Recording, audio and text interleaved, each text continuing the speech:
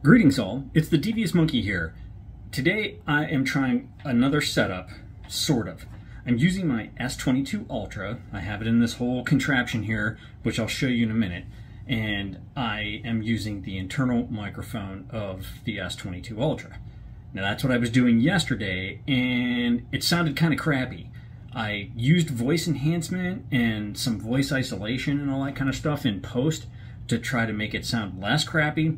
But it didn't sound right. And it's because what I'm used to hearing is myself through either the Rode Wireless Go 1 or 2, the Sennheiser MKE 400, or now the DJI Wireless Mic System.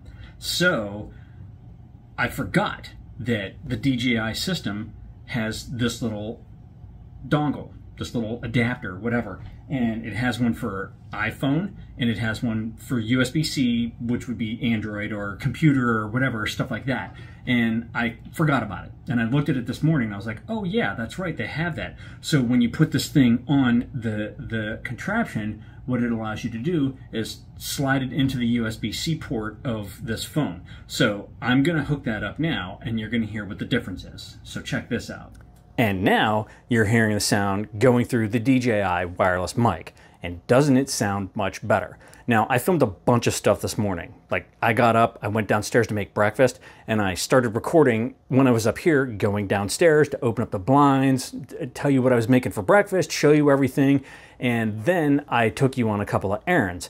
What I didn't realize, and I should know better, is that here I have this clipped magnetically to my shirt. And what was happening is that, all right, so as I was sitting in the 4Runner, the seat belt went right across here, and it started doing this. And at first I was like, with the fans going on in here in my office, I was like, what the hell is that noise? And then I looked at the footage on the screen, and I could see the seatbelt dragging across there, and I was like, ah, shit. So I wasn't gonna torture you with that, and I decided that I would do it again. But what I'm gonna show you now is what this looks like, and I'm gonna do that with the iPhone. So, as you can see, what I've got is this Ulanzi carbon fiber tripod. I have it sort of extended out and everything. I was gonna lift it up higher, but I couldn't get the legs to sit right, and like almost fell over.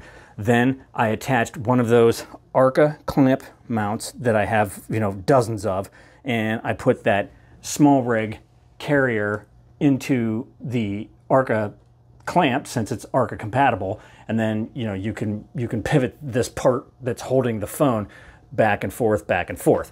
And then, as you can see, here's where I have the DJI wireless receiver plugged into the USB-C port of the phone.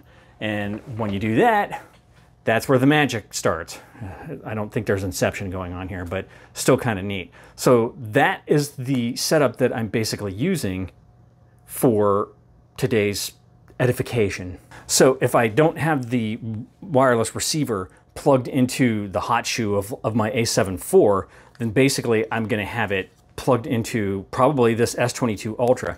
And here you can see in the case, there's the other receiver, and here is the clip to the back of the receiver. And also in here is the other adapter that works with iPhone.